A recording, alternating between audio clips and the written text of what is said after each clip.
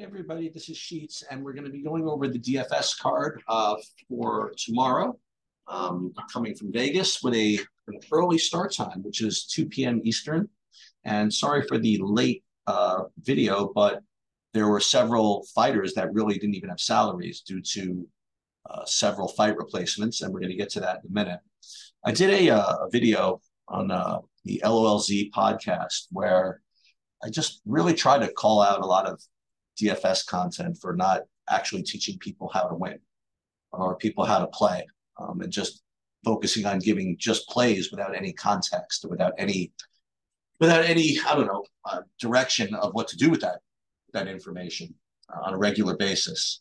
And part of the reason I do that is to just remember to motivate myself to stay on path. And with every video that I do, with every content I put out, I have that little check mark that if what I'm about to put out does not help you get better, not just for this slate, but also in the long run, I'm probably not going to put it up.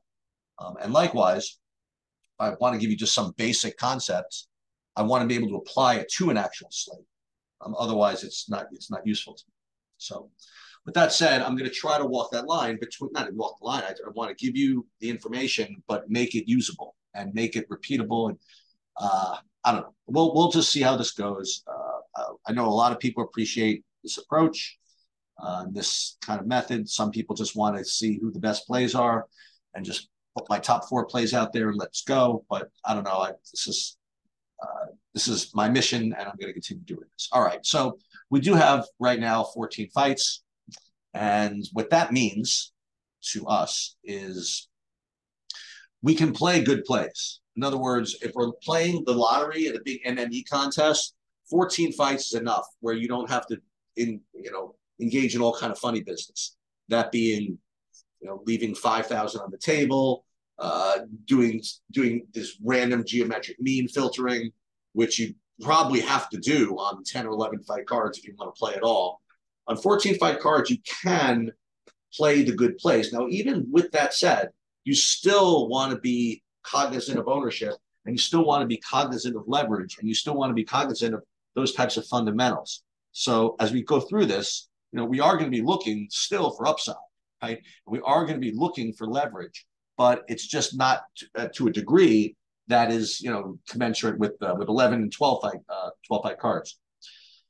So I want to start, I guess, with what the core, like the obvious plays are just going to look like.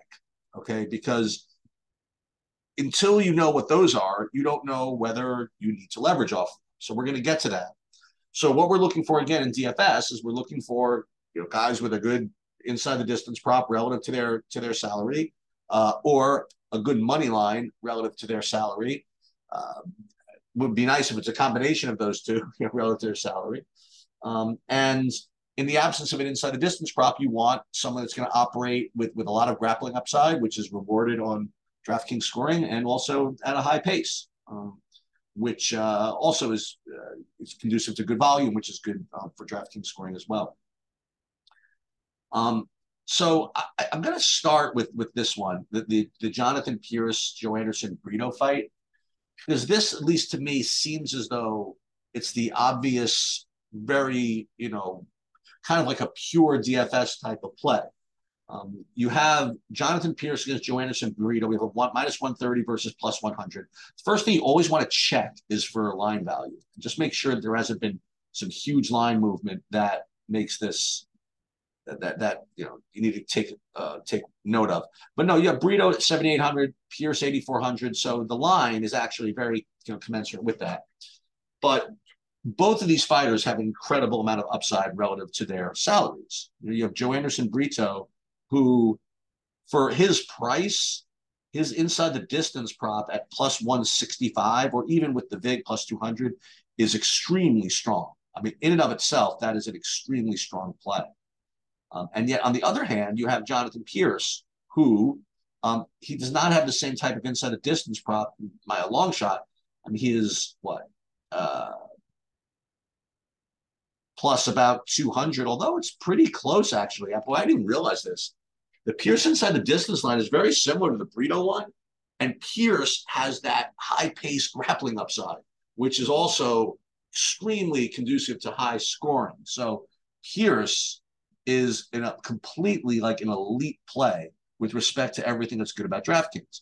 And I do think that Brito is also a really, really strong play. Now, I would love for one of these guys to have been that much, more popular than the other one, because then you can get really good leverage on a pretty good play against a great play, which is something I talk about quite a bit.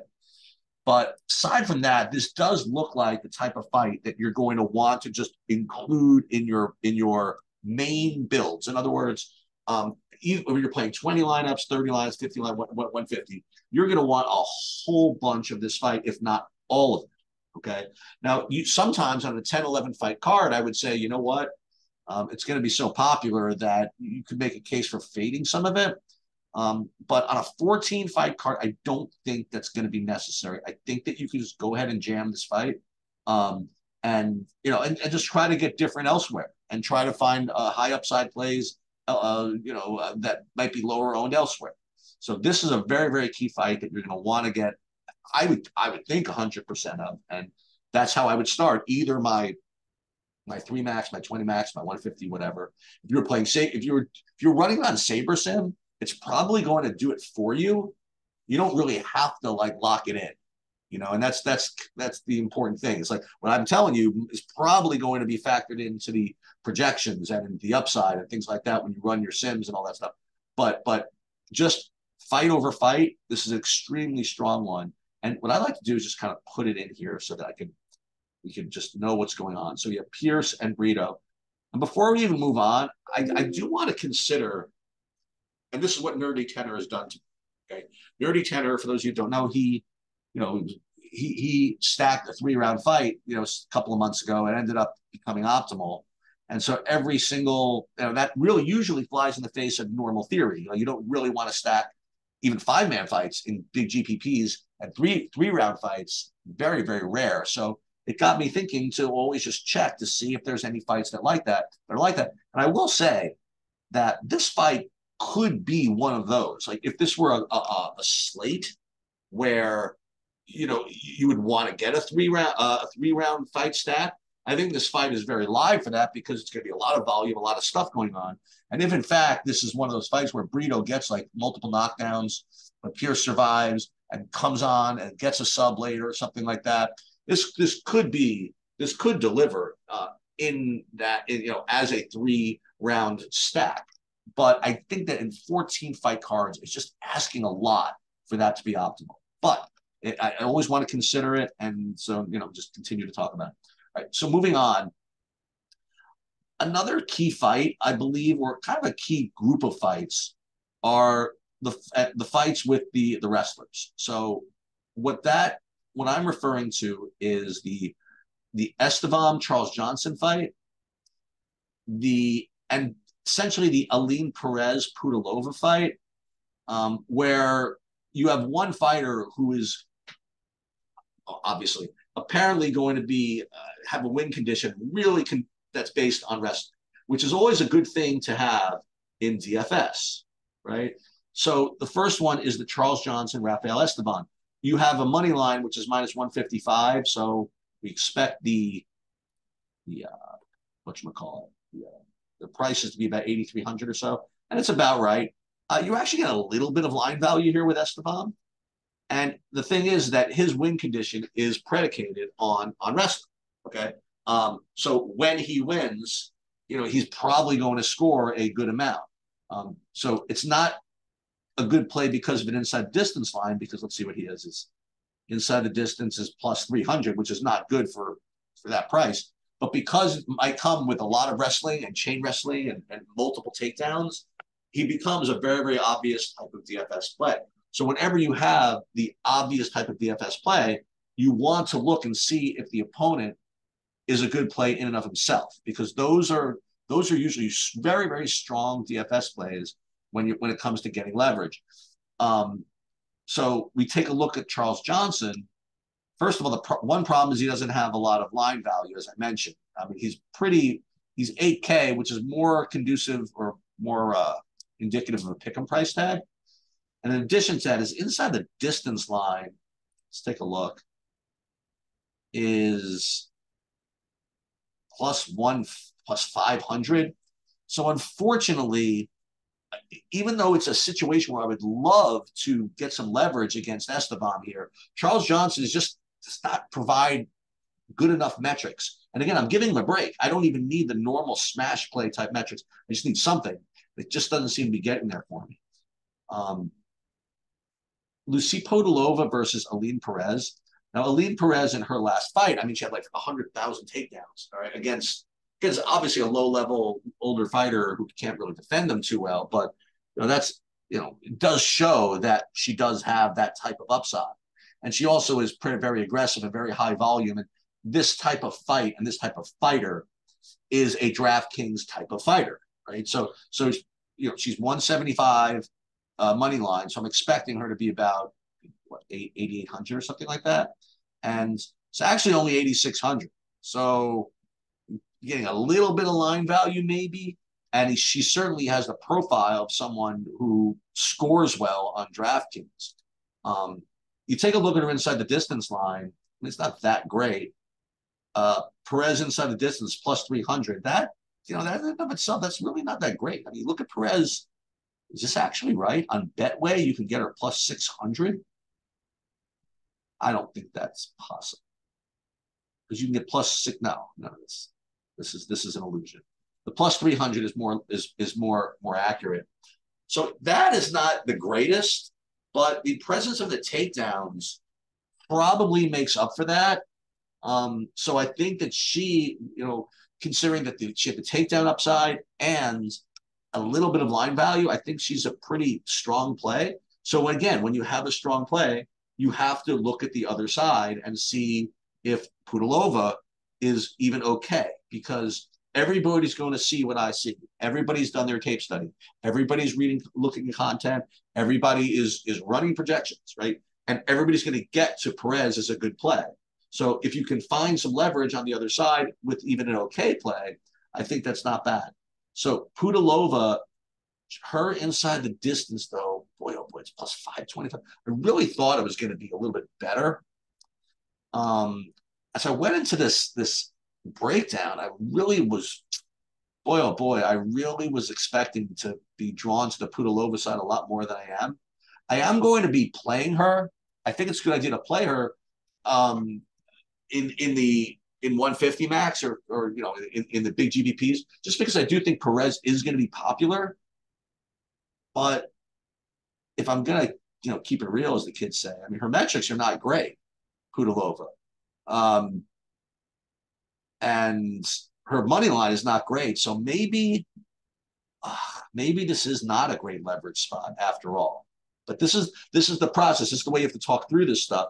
If Pudilova was better at all as far as her metrics go, I would think she's really, really good leverage. I just don't think it's good enough. So I'm going to put Perez in kind of like that core group.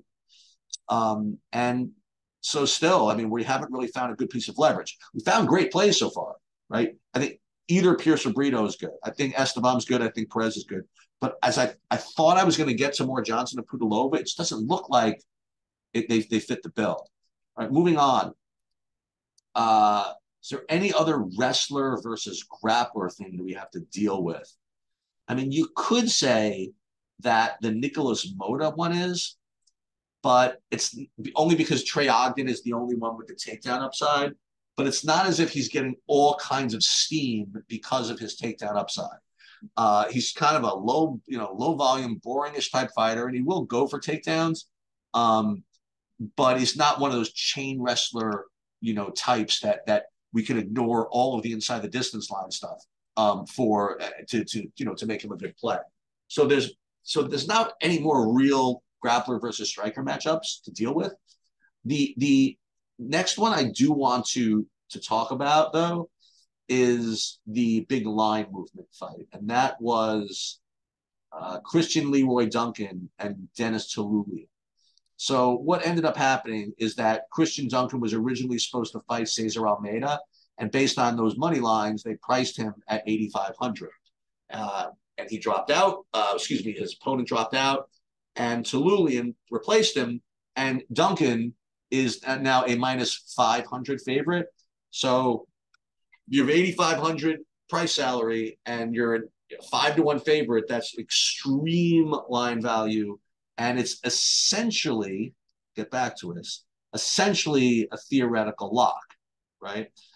There's a couple of things though. I mean, you don't really have the inside the distance line yet, so I just couldn't wait any longer before I put this out. But I'd have to think that Duncan is going to be a minus 110 inside the distance or something. And even if it's only minus 110, I mean, at 8,500, it's just kind of a lock. And listen, I've struggled with this. I really haven't struggled with it. This idea that when you have these money line just smashes, you have to realize that all these guys are going to be really, really high owned. All the projections are going to get to them because the math is just so overwhelming. And you might think that, oh, maybe we should just try to fade that in the name of ownership. I guess, okay? But what I found is that situations like this, you're probably just supposed to eat the chalk. But we do want to take a look at the inside the distance line on Turulian, but it just isn't out yet. So I'll give you a little bit of I will give you some guidelines. If you do look at the inside the distance line of Turulian, and she's always 6,800. You know, do you even need a good inside the distance line at 6,800 when you're going to be going up against one of the top, one of the highest owned fighters, not the highest owned fighter on the slate? I guess not. I guess you do want to play Turulian as well, just to get the leverage. So what this brings up is, well, what are you supposed to do? Like, you told me that Duncan's a lock, and also that Turulian's a good play against him. Yeah, this is where you use Saber Sim and you run your stuff and you put the ownership in and see how much you get. But I will say this: that if you run your builds and you get to Turulian, I wouldn't throw him out. Okay. But if I were hand building, if I were playing 20, I think I would give it a shot. I don't know. Duncan is going to be so high owned, and for good reason, but he's going to be so high owned that any type of win against him is just going to go a long way to snapping that thing off. So I will definitely play. I think I might be all in on this fight, actually. If you played 80% Duncan and 20% Turulian, you're probably going to be over the field on both, because I think Duncan is going to be about 60, 55. I think Turulian's going to be about 10. So I think that's something you can do. So we've already identified now 2 fights that you could probably go all in on, right? Pierce Brito and Duncan Turulian. And I know it sucks to have to play Turulian 20% of him, but I just think the leverage you get on Duncan is just kind of too strong to overlook here. All right. So with that said, I mean, now we could just get back to I don't want to say going fight by fight, but I guess that's the best way to deal with this and find out what other plays we can kind of choose from to go along with those kind of like cores. I guess that's the best way to look at it. And I alluded to this one first a little while ago, this Nicholas Mota versus Trey Ogden fight. Mota's minus 130, so I'm expecting about 8,300 or so, and that's what you're getting. So there's no line value there. So for an $8,300 fighter, for us to make him playable, he's probably going to need about a plus 200, plus 220 inside the distance line or something like that. And it's pretty good. You know what I mean? Mota plus 185, even with the big plus 200. I think this is pretty reasonable, So I think that Mota is definitely somebody that you can include in that, in that group of fighters that you should probably be filtering into those key fights. And again, if you use Saber Sim to run your stuff, we will, if you get to him, just keep it. I may do a Saber Sim build closer to lock. We have to see, because there's so many different ways you can use it. You could use the Saber score ranking, you could use the projection ranking, you could use MMA default ranking, but that's probably for a different video. Trey Ogden on the other side, as I alluded to before, he's not going to have a great inside the distance line. It's like +1, +3, 320. So for me to play him, he's either got to have significant takedown upside or be getting quite a bit of leverage. And I don't think either of those are the case. Like he's got like, he can take people down, but he's also can win this fight just kind of by staying away and kind of a low volume decision. So I don't think that you should rely on him to get wins in that fashion. The other thing is that I don't think Moda is going to be particularly high owned, so you're not really getting so much leverage against him either. So I think that from this fight, Moda is going to be the one that kind of fits the bill. He does have good metrics in and of himself, and his opponent doesn't have a lot to fire at. He doesn't have great metrics on his own, and he doesn't have a high owned guy to target. All right, Lucas Alexander versus Jeka Sarigi. You have a -500 favorite. So I'm imagining he's 9,400 or something like that. Let's see what he is exactly. It's 9,300, which is actually not bad. It's really not bad for a -500, provided he has a good inside the distance line. So let's take a look at it. His inside the distance line is -175, and that's pretty good. I mean, it really is. If you want to get greedy, I'd love for his round one line to be about +200. That would be nice.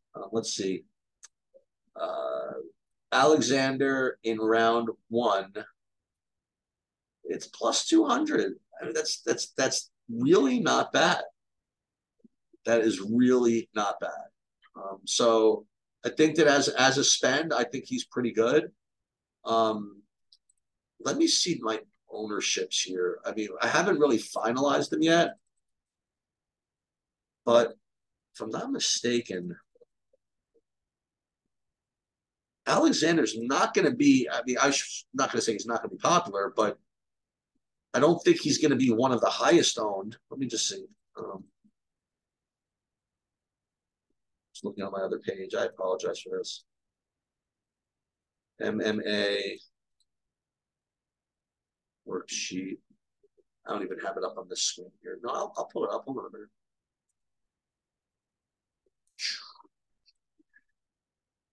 MMA Proj. Okay, good. So according to my sheets right now, yeah, I mean, I do have it 28%, but that's not that big of a deal. So if you want to take a shot at Jeka, he probably needs to have metrics of his own. He certainly does have good money line. I mean, how is he going to be? How is he going to be a good play on his metrics? I mean, he probably can't. Let's take a look just for the hell of it. Jeka inside the distance, like +700. I mean, if we were dealing with an opponent that was that was going to be really popular, I would say, yeah, let's take a shot. But in the absence of that, I don't think I'm doing it.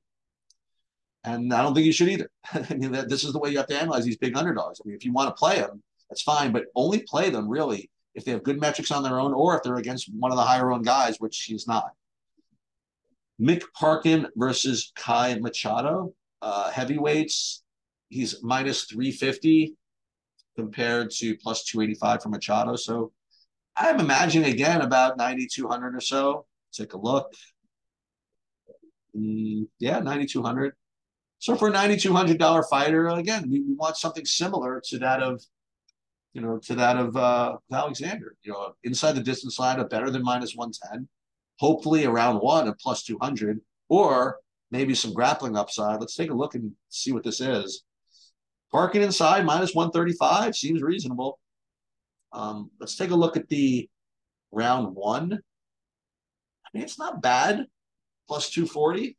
That's not bad for round one. Plus the fact that he has some takedown upside, I think it's a perfectly reasonable favorite. And when I'm looking at the ownerships again, I mean, again, this is not completely tight yet, but 26%. That's totally reasonable. And we're going to be dealing with guys that are much higher owned, whose metrics are not going to be that much better. So Make Parkin 26%. I think it's perfectly fine. And again, the same problem is going to be with Machado. Like because Parkin's not one of the highest owned guys, for Machado to be a good play, he's going to have good metrics of his own. And let's just take a look. I mean, the good thing about it, he's at 7K, and at 7K, you don't need much. I mean, you only need to have it inside the distance line of about plus 350. I think you actually could get it. No, not quite. Machado inside plus 500. It's just not worth it. Is the money line's not quite good enough, considering that Parkin's not going to be that high owned. So I think I'm just going to have to pass. And again, this is the process that you use to deal with these underdogs. Like if they have good metrics on their own, great. Otherwise, you either need to be up against one of the higher owned favorites. Jose Johnson versus Chad Ellinger. I may have short shrifted you. So might have short changed you when I talked about the different wrestler versus striker matchups, because I probably should have included this one, because Chad Ellinger, his path to victory in this fight is going to be if he gets takedowns. Jose Johnson's got the reach advantage. He's got the striking advantage and things like that. So probably should have included this one. So let's take a look first at the metrics here. So Johnson is minus 200 versus plus 165. So we're expecting to see, I don't know, about 8,800 or so. Let's see. Yeah, 8,700, 7,500. So the line value doesn't really exist. But at 8,700, you look at Jose Johnson, he needs to have it inside the distance line of about plus 140-ish, maybe. Take a look. Johnson inside the distance is plus 170. It's not bad. I mean, that's really not bad at 8,700. So I think he's actually pretty sneaky at night. I only have him at 19% ownership. So I think that's actually pretty good. And the reason why I bring this up also is because Ellinger, I'm not saying he's going to win, but if in fact he does win, it's going to be because he got the takedowns. And at 7,400, I mean, that's what you want. Okay. So Ellinger inside the distance is probably going to be terrible. Actually, it's not even that bad, like plus 350. So plus 350 plus takedowns. I mean, I think this is it's actually a really sneaky good fight. Like I think in DraftKings, I mean, I like Ellinger's metrics in and of themselves look pretty good. As a matter of fact, he can be really popular. I only see 16%. I mean, I don't know what else to say. I think this is actually another good fight that you could include in your 20 max or in your 3 max or things like that. And the way you get to that is you look, you see, okay, I don't know exactly whether I'll put this in the right way. I don't know exactly whether Ellinger's going to win, but if in fact he does, it's because of his grappling, which means that he's probably a good play. And Jose Johnson, his metrics are better than I thought, and he's going low owned here. So I think that both these are really, really good in GPPs. All right, so we talked about Pearson Brito, and another one we probably should have talked about earlier because of the line value and the fight movement, I guess, was the Uros Medic versus Orlby. So Medic was originally supposed to fight what's his name, Johnny something, I forget, Johnny Parsons, and they priced him accordingly at 8,900.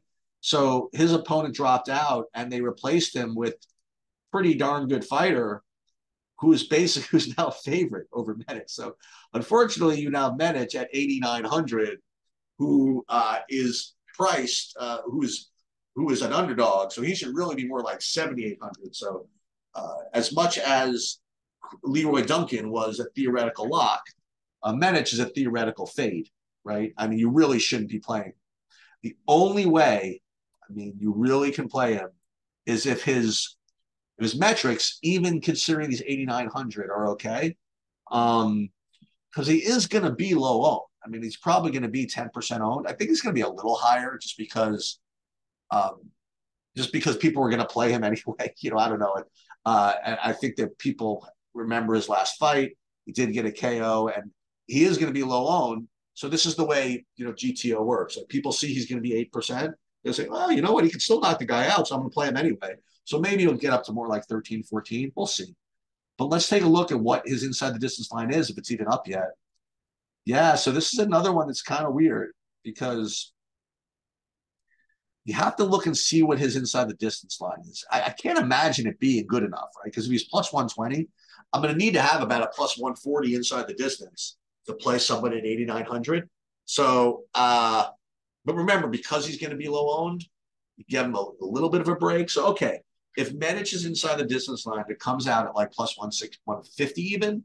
Okay, maybe take a shot as a low owned play, right? Let's take a look at the oral buy. So he's efficiently priced, right? They waited, which good on DraftKings for doing that. He settled in at some minus 140, and they gave him a price tag of 8,400, which is pretty accurate. But once again, I mean, even at this late date, we don't really have an inside the distance line. So I got to give you guys a little bit of guidance to what to do here. First of all, with respect to the grappling, he has shown a little of that, but recently he's been more of a striker. So I would say he does have some upside as far as grappling goes. But with respect to the inside the distance line, I think I want to have at least, or at most, I guess, his inside the distance line really needs to be about a plus 200 for me to play him. And the other problem with this play is that Medic is going to be like infinitesimally owned because of the line value against him. So it's not as if Orabi has good value. It's just that Medic has terrible value, which is why Orabi really isn't getting that type of leverage. So I think that Orabi is probably a weak GPP play because of the absence of leverage against Medic. Very tricky analysis there. Very tricky fight to deal with, especially when you don't even have the inside the distance lines yet. Amanda Ribas versus Luana Pinheiro. Seems like a pretty standard type fight. You have minus 200 favorite, 230. Pinheiro plus 195. It looks as though the lines are pretty efficient with the DraftKings pricing, 9K, 7,200. So Ribas for a 9K fighter, I mean, you just got to see if she's minus 110 to finish. If not, then you have to really rely on a whole bunch of takedowns. Ribas inside the distance is terrible at plus 325. So for her to be a good play, I mean, you really need like a lot of takedowns, okay, with that inside the distance line, or like have her be extremely low owned. I mean, I have her low owned, but not like 10%. I have her like almost 20%. So I think that she's probably a fade. I mean, there's just no reason to play her. Her inside the distance line is poor. The takedowns upside is marginal. I mean, it's okay, but it's just marginal. There's no leverage. There's no ownership gap. So it's just that's the way you check these boxes. Pinheiro at plus 200. I'll before I even look, I'll say this: that if she has an inside the distance line of about plus 300, I'll probably take a shot because that's a good line, good metrics for that price. But only plus like 450, given whatever. I don't know. Wait a minute. So Pinheiro inside the distance minus 320 here. So if you count for the VIG, it's plus 400. All right. You know what? I'll put it this way: if you get to them with your Saberson builds, your optimizer builds, I wouldn't throw her out. And if you want to play her in 20 max, all right, I'll give you permission. Okay, the metrics are just about good enough because again, Ribas is not no owned, right? So you're getting some leverage against her. I think Pinheiro is going to be probably less owned than Ribas. I have them actually the same. And her inside the distance line is not bad. So, okay, we'll take a shot. Peyton Talbot versus Nick Aguirre, minus 700. And at minus 700, I'm expecting the most expensive fighter on the card, which is, I'd imagine, 9,500, something like that. Let's see. Yep, 9,500. So at 9,500, like, what do you need, right? 9,500. I mean, it's not enough to have like a minus 120 inside the distance prop or something. You need that plus takedown upside or a round one prop of about plus 200. Okay. As we talked about with those other 9K guys earlier, um, who are we talking about? Like Alexander. You want a plus 200 at most inside the distance line for 9,500. And again, you can make notes of this stuff to have your little, so that when you come into future cards, you can use that as kind of check marks, as check marks. Now, again, it depends on the size of the slate, depends on the context of the slate, but those are kind of usually good benchmarks. So Peyton Talbot, let's take a look. I imagine inside the distance it'll be minus 150, minus 185, which is obviously great. But again, finishing him in the second round is not going to work on a 14 fight card. We need a first round knockout to get this done. So let's take a look and see what this is. In the first round, he's plus 200, so it's reasonable. Okay. But compare Talbot in the first round, which is about plus 180, plus 200, and compare that to, say, Alexander, who is inside the first round, is what? Alexander round one, what do we say? It's about the same. And Alexander is cheaper. And I also think that he's going to be lower owned. Talbot, a little bit. I have Talbot about 30%, Alexander 28. So I do think that Talbot's okay, but I prefer the Alexander side, given the various metrics. Now, the other side of this, unfortunately, it just doesn't win often enough. The only way I would play him, the opponent, is if Talbot was going to be like 50, 60% owned, which he's not. So I'm just not going to get to the 7-1 underdog here. All right, we have a couple of more. We have Jordan Levitt versus Chase Hooper. All right, so a little bit of caution here. Throw this out there.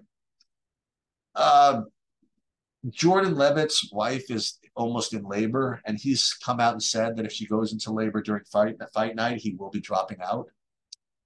So keep in mind that is a possibility. I'm not saying it's going to happen. I'm not saying you should run your projections based on this, but I'll just say this, that if you play either fighter from this fight and it in fact gets postponed, you're really not allowed to win because you were informed of this before. All right. So with that said, it just seems like kind of a standard type of fight because we don't really know who's going to do the grappling here.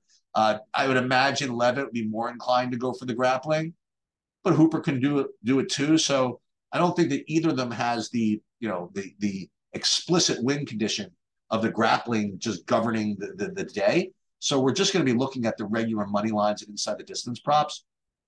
Hooper minus 220. I mean, again, he's probably be about 9K, and he's only, I don't know, 8,800. I guess that's reasonable. I wouldn't say it's real money line value, but at least it's something. With respect to the inside the distance lines, we have Hooper plus 200. I mean, that's just not good enough at his price. You need to have probably like a plus 150, plus 160. Now, we did throw up a lot of volume in his last fight, but that doesn't happen all the time. I mean, Hooper has, if you watch a bunch of Hooper's fights, they take on very different forms. Like last fight, he went after, what's his name? I forget his name. Not for Jerry. Crap. No, I forgot. You can look up in 2 seconds. And it put on a lot of volume on him and got in scrambles and didn't really go for takedowns, but actually got taken down himself. Nick Fury. But the fight before that, he got into a striking match and got the crap beat out of him, And then a couple of fights before that, he just was losing and did a heel hook at the end of the fight to win. So you can't really predict which way the Hooper side is going to go. So I think that Hooper is probably more of a fade for me, and he's at 27% ownership. I don't know. I'm probably going to end up under on that. Just the metrics just don't support it, honestly. Again, you can run these through your optimizers to see what you get, but I just can't imagine that being the case. All right, then Levitt. Levitt only looks to be at 18% owned, so that's something. And the fact that Hooper is going to be that popular, I mean, what do Levitt's fights look like when he wins? Or does it even matter? I mean, can we just deal with a Levitt decision? Is that good enough? First of all, let's take a look. I imagine it's inside the distance lines like plus 1,000 here. So plus 460. I don't know. Between that and the fact that he can get takedowns and the fact that Hooper is going to be popular, I think that this is part of your underdog pool. I kind of like him here. I wouldn't play all this fight. As a matter of fact, I prefer him to the Hooper side. All right. Boy, this has been going on for a while. Again, this is what happens when you try to get in depth with other strategies. All right, Michael Morales versus Jake Matthews. Michael Morales minus 330, and I imagine he should be about 9,300 or so, 9,100, which is pretty reasonable. And his last fight, he did put on a clinic, sort of, but he really didn't score. I remember listening on to this commentary of this fight. He had the whole fight under control, but he really didn't do anything. I shouldn't do it. He was fine. He had the whole fight taken care of. He didn't score. So you got to be careful with guys like this. Now, he scored well in his last two fights, but that was because it was a one-round KO with a knockdown and a reversal, right? This guy got a reversal and a knockdown and a first-round thing. That's how he got to his 118. And Fugit, he got two knockdowns. That's how he got to his 100. So doesn't seem to profile as the guy you want to pay 9,100 for. But I'll take a look. Let's take a look at the inside the distance line. This can't be very good, right? I guess it's not bad. Inside the distance, minus 120 or 110 both sides. I guess it's better than I thought.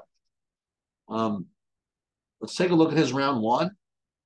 So it's a little worse. So Morales round one is more like plus 300 compared to those other guys. So I definitely think that Morales is a little worse. Then again, he's a little bit cheaper. So I would, again, probably wouldn't get to him in 20 or 3 max or handbill stuff. I'm not going to X him out of the player pools when I run my builds, but it doesn't look like that great for play. And on the other side, Matthews, well, I will also say that Morales looks like 36% owned. I mean, no way. I can't. I don't think I can do that. It's how is he a better play than Talbot, for example? I mean, he's more expensive, Talbot. How is he a better play than Lucas Alexander? I hate to say this, but I think that Nick Parkin might almost be as good of a play. Boy, oh boy, that's really interesting. Anyway, Jake Matthews on the other side. I think I just said everything you need to know. Boy, oh boy, Morales is really going to be 35%. All right, so this is what I would say. Again, when you use your SaberSim to run your builds, you're going to come up with, you're going to get this anyway. But if you're just kind of gazing at my sheets and gazing at ownership and trying to build here, and you could do worse than playing Jake Matthews. I mean, he's 3-1 to win against the guy who's 36% owned, and he's probably going to go for takedowns. And his inside the distance line is great, but boy, oh boy, I don't know. Looks good to me. And then in the main event, Brandon Allen versus Paul Craig. So he's minus 400, Brandon Allen. His price is 9,400, and he's going to be 40% owned, about. So what do you need to play a guy like that? You really need some good shit to turn a face. I mean, he's got to not only get him out of there, he's got to get him out of there fast with either with takedowns or with knockdowns or something. I mean, I'm sure his inside the distance line is through the roof, right? Brandon Allen inside the distance, it's like minus 300. So yeah, okay. So he's probably going to finish him. But what does a second round finish look like as far as scoring goes?